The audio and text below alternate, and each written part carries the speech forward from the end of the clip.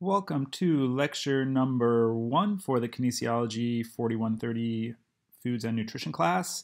This is the introductory lecture for the course. We will cover chapter 1 in FINK. We're not getting into dark side of fat loss in this lecture at all. And it's really a chapter that just kind of covers the basics and introduces us to the field of nutrition and sport nutrition and some of the things that we're going to cover in much more depth throughout the rest of the term. Some of the learning outcomes for this lecture include defining nutrition and sport nutrition, introducing the 6 classes of nutrients, what they are, kind of what they're all about, just a little bit, and even discussing briefly what the relationship is between nutrition and wellness. So ultimately, why is nutrition important? Some things to explain about this class before we get into the material. We get into the science of metabolism and human performance as they're related to nutrition. There is that natural relationship. You can't discuss one without the other for sure. I know most of you are kinesiology majors, so this should all very much be up your alley.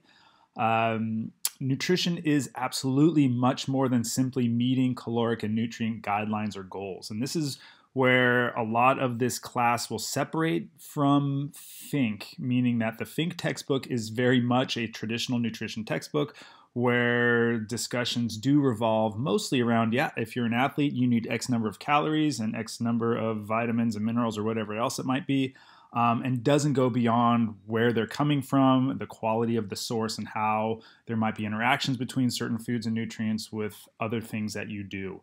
And so I'm going to try and present to you some of those factors that exist outside of the FINK textbook. And that's one of the reasons that we're using the dark side of fat loss. Everything from the source of the food, how it's eaten, where it's eaten, and even how it's eliminated will have an impact on our health. And that's that area that I'm going to try and introduce and discuss with all of you through this course. One of my favorite quotes, and it's said in multiple ways, but it always means the same kind of thing. Food can be the most powerful medicine or the slowest poison, and it's your choice, right? So one of my goals for you at the end of this class is to have an understanding of how to choose the right foods to eat and choose them, and avoid those that act as the slowest poison. And some of those foods and some of those choices are obvious, but some of them aren't. And so hopefully we'll be able to share information about those types of decisions, and you'll leave with a better understanding of what the right thing to do is regarding nutritional choices. All right, we have to define nutrition. Surely you've all heard of the term before and have an idea of what nutrition is. It's not super complex. There's a couple of textbook definitions that I'll share with you, or at least this one. The science of food, the nutrients, the substances therein, their action, interaction, and balance in relationship to health and disease, and the process by which the organism ingests, absorbs, transports, utilizes, and excretes food substances. Oh my goodness, right? That's a massive description of what nutrition is, and it's all-encompassing, right? It basically has everything to do with the foods that you choose to eat, how you eat them, what happens to them once you eat them, and how you get rid of them. And that truly is the purpose or the outcome of this class, is to investigate all those different aspects of what nutrition is. For those of you who follow along the components of wellness, right, you often see certain wellness-related pies like this one, a pie chart that has those different components. Yes, nutrition would be part of that physical component of health, right? And so for someone to reach a level of optimum wellness, surely nutrition plays a role in that aspect. But then again, in the bigger picture, we can't ignore those other pieces of the wellness pie. Those are all included up there. So sport nutrition, we've identified or defined general nutrition. So how does sport nutrition differ, right? And again, you've all surely probably thought of this in some way.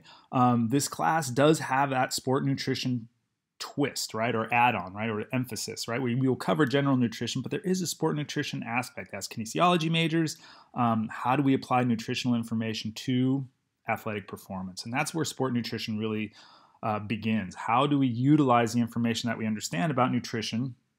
And then on the other side, your understanding of human physiology, human performance, all those factors that go into that, and how do we put them together to create the ultimate outcome, the ultimate athlete, the ultimate performance. So textbook definitions, yeah, you can read them on your own, but it is this combination of the nutrition world and the sporting science world.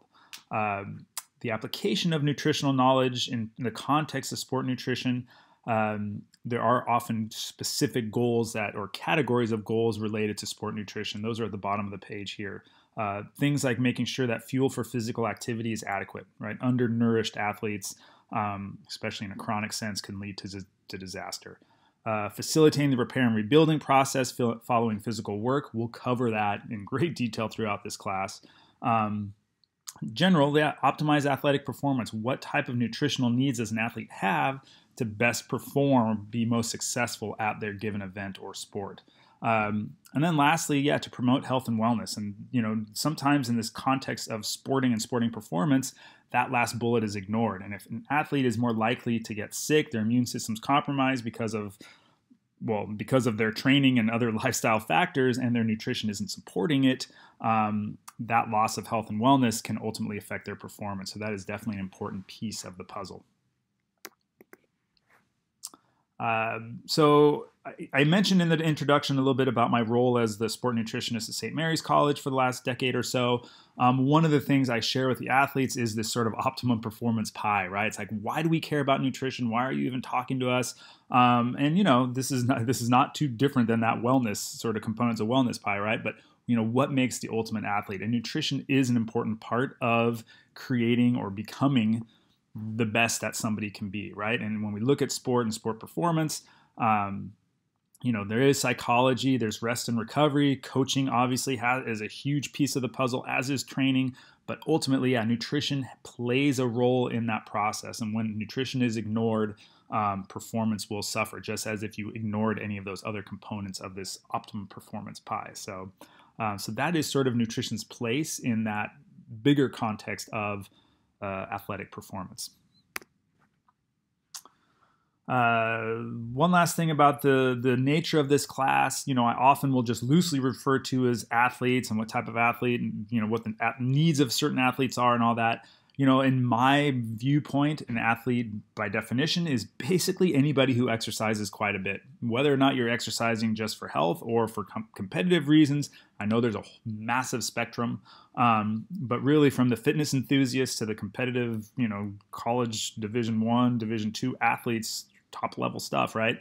To me, you're athletes, right? Again, there doesn't have to be a competitive aspect to it or even a sport aspect to it.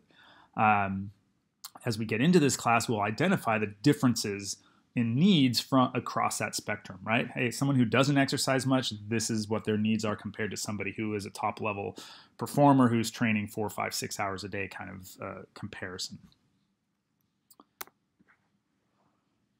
All right, getting into another sort of big picture question. Are you what you eat? One of my favorites, and one that's always good to have a discussion with face-to-face in this online environment. Maybe not the best, but think about it for a second. Are you what you eat? You surely have heard somebody say that. You are what you eat, right? Literally, of course not, is the answer. And as you think about it, right, what makes us what we are ultimately when we look at it at ourselves as in a physical sense, right? And even in a performance sense, we are a byproduct of what we fuel ourselves with, what we put in our body. So saying we are what we eat, we are a byproduct. We are a functioning representation of what we put in our body, whether it's foods or supplements or whatever it is, right? So when we talk about nutrition, asking the question, are you what you eat? Of course, literally, I don't think so. Yeah, you don't eat a carrot, you don't become a carrot. However, the nutrition that a carrot may provide that ultimately fuels cells and affects metabolism or whatever else it might do, then yes, we are a product of how good or what was in that carrot, right? So then, a little bit more in a metaphorical sense, I believe we absolutely are what we eat.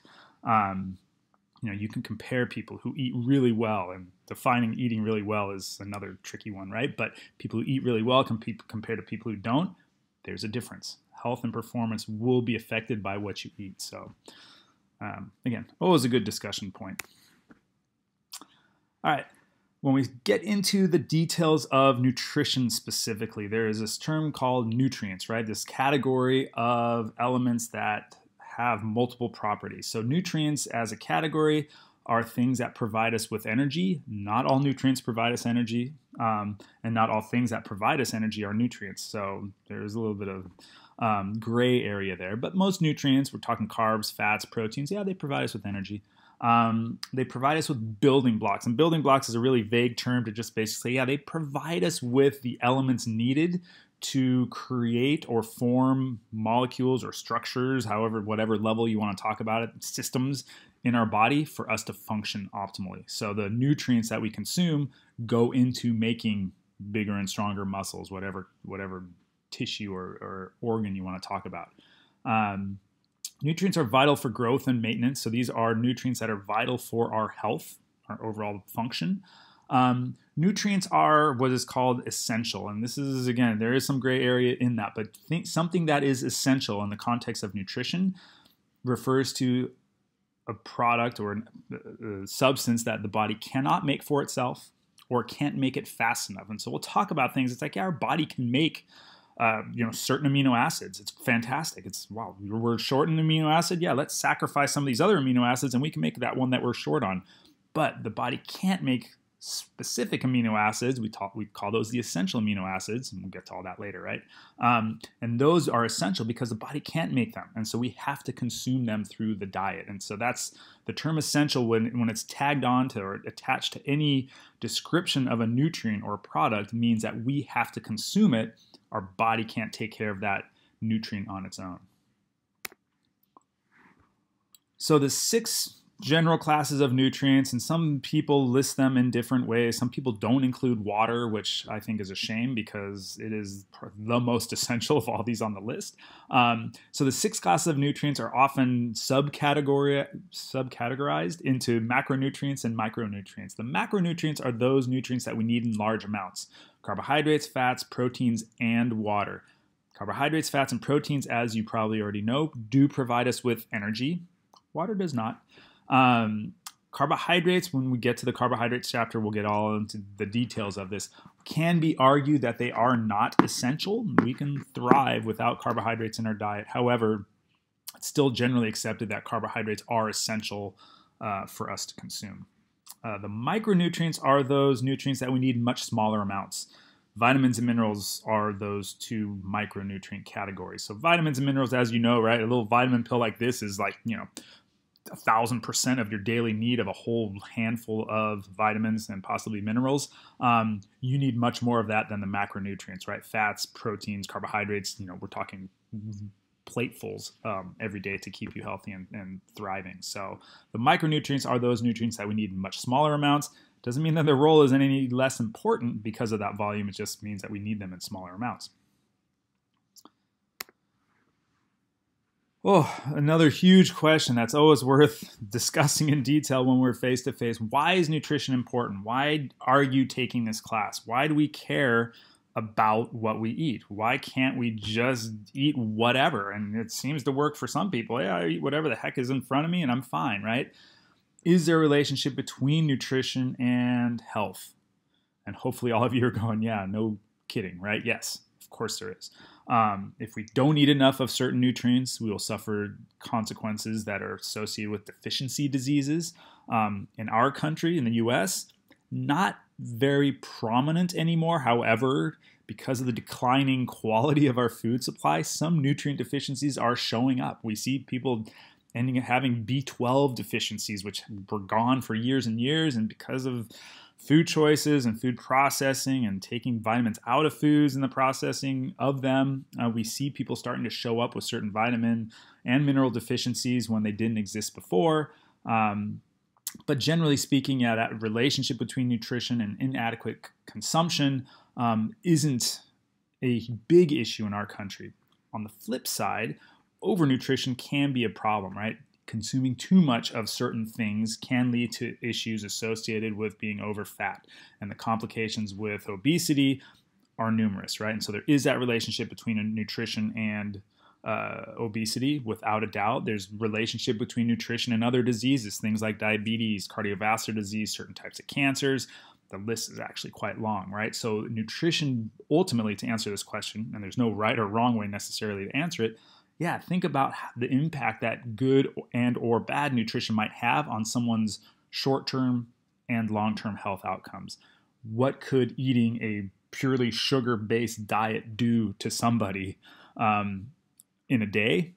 Maybe not much, but maybe over years and years and years, we start to see things like diabetes and heart disease and those cancers and all those other things start to show up. So so nutrition's critical. It is that most powerful medicine or that slowest poison. It is important because it can make us healthy or it can make us sick. I spend this slide talking about nutrition research, and we don't get into too many specific articles in this class, to be honest. There's so much material as it is. I don't like to bombard you with too much. I want to keep it manageable, right? But I want to at least point this out because we do at least discuss certain types of outcomes of research. And so in the world of nutrition, research is tricky. There's two general categories of nutrition research, neither of which is perfect by any means. The first one is that the epidemiological studies. These are fantastic for multiple reasons. These are usually large-scale studies. We're talking hundreds, if not thousands of people. We follow them over time. Hey, we've been tracking this group of individuals for 20 years. Oh my gosh, we should know everything now about the outcomes of what they're doing to themselves, right? Of course we do. The problem with these epidemiological studies, and there's a lot of them out there and they're published all the time, is that there is no intervention, right? We can't follow 5,000 people for 20 years and control what they eat or control what they do for exercise or control what some of their other lifestyle habits are regarding sleep and stress and use of, things like tobacco and all that kind of stuff, right? So these epidemiological studies are great because we have massive numbers of people to follow. The problem with them is that we don't know much about what they do other than and these are usually survey-based type of studies where they go, okay, every month you fill out a survey, talk about your food choices, talk about maybe some of your lifestyle habits and whatever else. And the researchers get together and go, oh my gosh, look, this group that happened to eat at McDonald's more than any other group, right? The people who ate there the most statistically had this health outcome. So we're going to conclude that eating at McDonald's, as an example, had that health outcome. Do we know it was McDonald's that made this group have that consequence? No. It could have been that they just happened to also do some other thing. So without getting into too many random sort of examples, the outcomes of these epidemiological studies are just observational, and they aren't necessarily causal, meaning we don't have a cause and effect relationship. They're just looking at relationships going, well, it is more likely if you eat at McDonald's to have that type of disease. Is it McDonald's that's causing it? Maybe, maybe not. So it's kind of a shot. Not a shot in the dark, a shot in the light, but still just sort of taking a guess. On the flip side, clinical studies. These are fantastic for other reasons that the epidemiological studies aren't. We can control what people do in these clinical studies. As a matter of fact, we try to control everything. We typically in clinical studies will feed subjects, hey, we're going to give you a high carbohydrate diet for 6 weeks. We're not going to let you choose anything that you want to eat, and we're going to see what happens to you over those 6 weeks of eating the high carb diet. Is that good? Yeah, of course it is. We can see the physiological changes. We know that they're not going off and having, cigarettes or all stressed out, whatever it is, right? We know that there aren't external variables affecting them, right? We're trying to control for that. These are usually hospital-based settings, not always. And so we have absolute control of individuals. The problem with these types of studies in the nutrition world are that they're really limited in their duration. It takes more than 6 weeks, even a couple of months, even 6 months to really see some effects of changes in eating behavior. So quite often you'll see, hey, we followed this group of individuals for 2 months and we put them on a high-fat diet, let's say. And hey, after the 2 months, nobody died of heart disease. So high-fat diets must not be bad for your heart, right? Is that a fair conclusion? Well, everything was controlled for. We knew they ate high-fat diets. Nobody died. Nobody got heart disease even, let's say. So is that a good conclusion? Well, based on their observations, yes. But we also know that something like a heart disease doesn't develop in such a short time. And we need to follow them for longer amounts of time. But usually the resources aren't there to do it, right? You can't turn humans into lab rats. So that's the drawback of the clinical side of this equation. So way too much time on talking about that, but just be mindful that the epidemiological studies, sometimes a little bit too much of a shot in the dark, even though it's not quite in the dark. Clinical, it's too controlled, which means they're too short. So, all right, let's get back to talking about diets.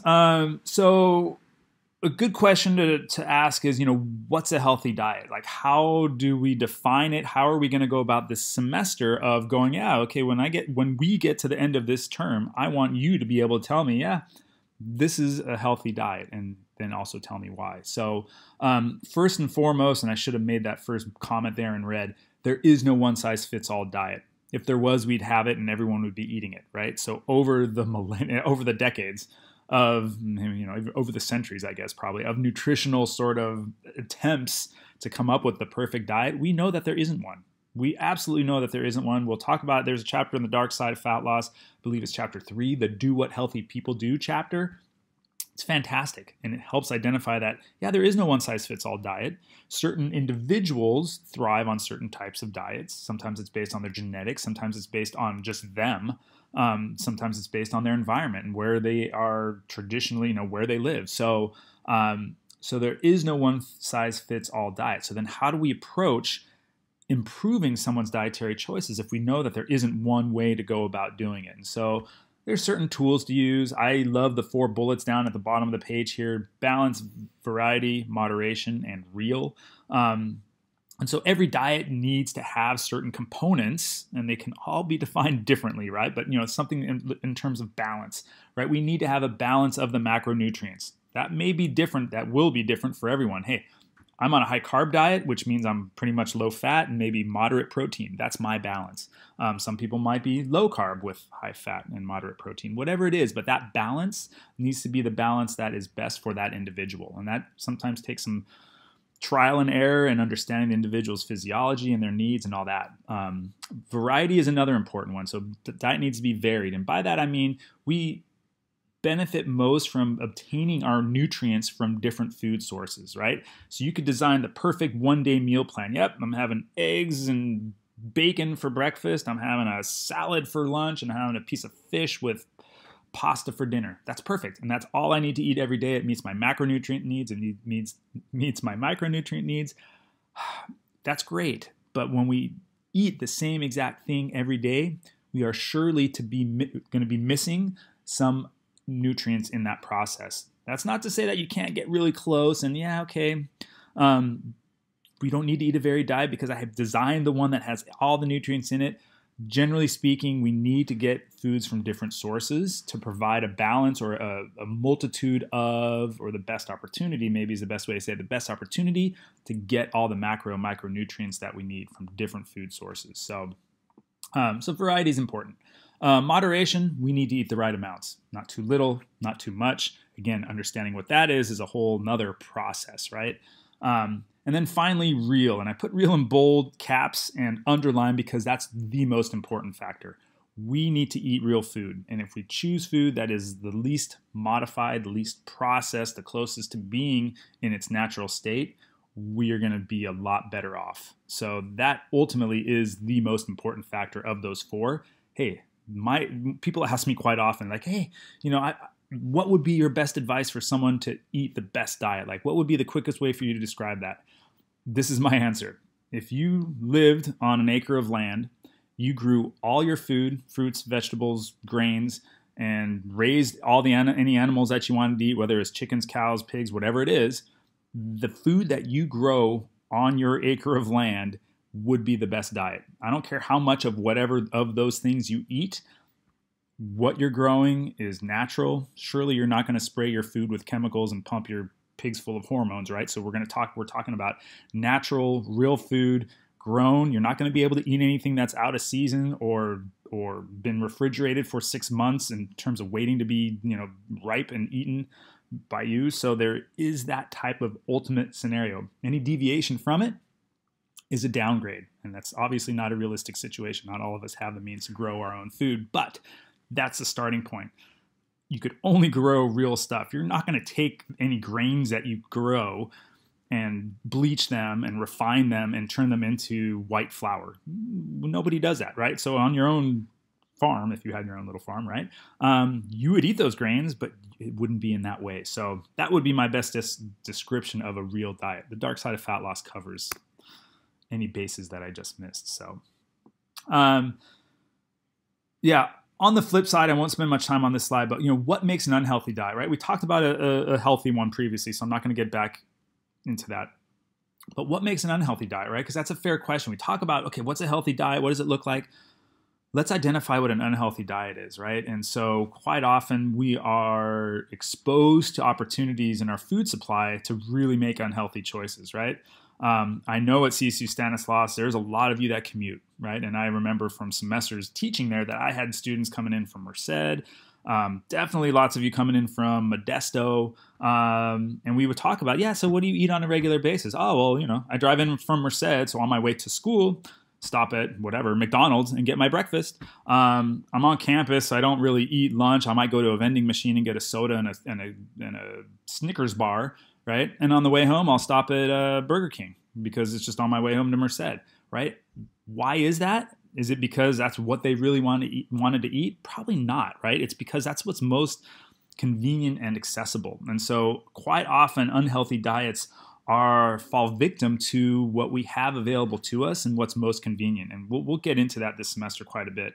We'll get into, highly processed, unbalanced sort of macronutrient profiles, all that kind of stuff. So strategies to build a healthy diet. And this is at least a piece that I will spend a second talking about. So, ultimately when we design the healthy diet, we need to know what to choose. And one of your first assignments, I think it's your second one, is this grocery store assignment, right? And so I've learned over the years, it's like, we need to be able to walk into a grocery store and actually know how to choose the right food, because you're not going to eat something in your house that you didn't buy.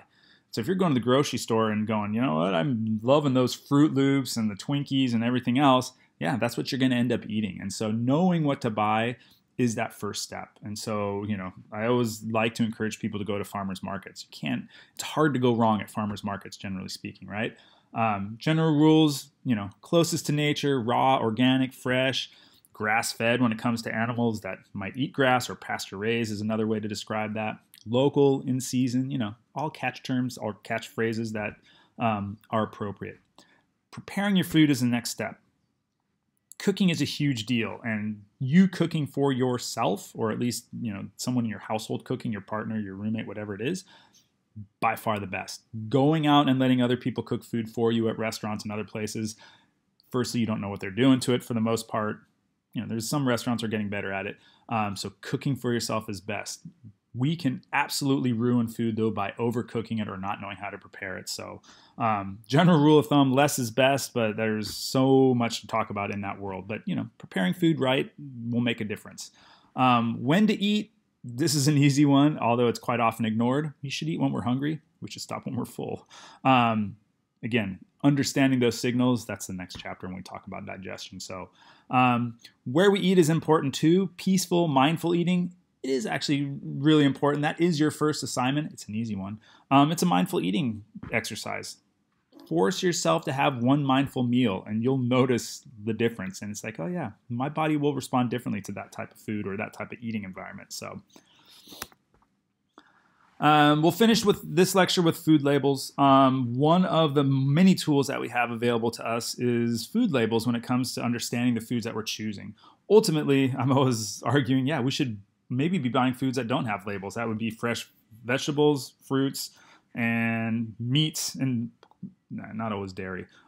So, hey, those unlabeled foods mean that they must be fresh. But quite often that's not realistic, right? We can't live off of non-labeled food products. So food labels, understanding how to look at them is important. So some of the things that must be included on a food label: statement of identity, what food is it? The contents of the package, how much is in this entire package. They also give serving size information, which we'll talk about next. An ingredient list. The ingredient list always goes from the ingredient that's in the highest volume to the lowest volume. So you see the most prominent ingredient first. Manufacturer's name and address must be on there. And so you should be able to have the means to contact whoever made the product to share some information with them if you want to. And then there's the nutrition facts label. And that's where most people look first. And so the nutrition facts label looks something like this still. And this is a label that's about 10 years old, and the government keeps making very, very small changes, and this is a government controlled label, right? You can't just make up your own nutrition facts label. And so there's been discussions about making major changes to it, but they haven't come. So this is quite an old label, but it's still useful. So the nutrition facts label looks like this. One thing to be mindful of, and we'll just start from the top. The very top has a serving size. And so this box of macaroni and cheese has 4 servings in it, and each serving is 3.5 ounces. So that would be, if you ate the whole box of macaroni and cheese, you'd be eating 4 servings of it. Makes sense, right? Nobody can eat just 1 serving of mac and cheese, right? And now all the information below that first sort of solid, thick line there is information per serving, so amount per serving. And so all nutrition facts labels will have information related to calories. So in this case, 320 calories per serving. So if you ate the whole box, you'd be eating like somewhere in the neighborhood of 1,280 calories, right? Calories from fat used to be required. That's been removed the last couple of years, so you may or may not see that on the nutrition facts label. Manufacturers can put additional information on them, but the stuff that's not required doesn't need to be on there. So this is not required anymore. But again, some manufacturers may just keep it on there still. And then we have the information in this next segment. So this is the segment that describes both percent daily value and then also the amounts of certain nutrients. And so we have total fat. In this case, it tells us 10 grams. That's not 10 grams per box. That's 10 grams per serving. So if you ate the whole box, you'd have 40 grams of fat. And in that one serving, the estimated percent daily value you're getting is 15, which basically means, and that brings us down to this section down here. This is saying if you eat a 2,000 calorie a day diet, so if you're that person who fits the perfect 2,000 calorie a day caloric needs, that this fat, based on the government's recommendations for fat consumption, would satisfy 15% of your fat needs. If you ate the whole box, we'd multiply that by 4, which means we'd have 40 grams of fat, which in this case would be 60% of your daily need for fat. Those are government numbers. Those are not what I'm going to suggest throughout this class. Those are all going to be a little bit different, but this is, FDA kind of stuff.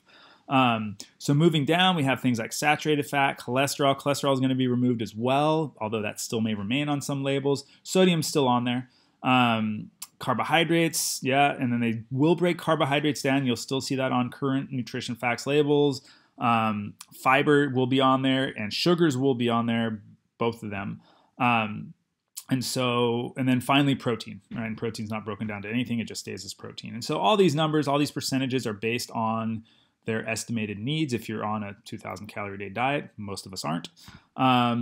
Nutrition facts labels will also include information on these micronutrients, vitamin A, calcium, vitamin C, and iron. You'll see some that provide more. It's great. And again, these are based on the average individual's needs for these vitamins and minerals. Athletes will typically need more of these. So again, these percent daily value numbers should always be taken very cautiously and applied to an individual's needs, which doesn't always match up with what's on the label. So so that's the nutrition facts label. That's the end of lecture 1. I hope you enjoyed it, and I'll see you next time.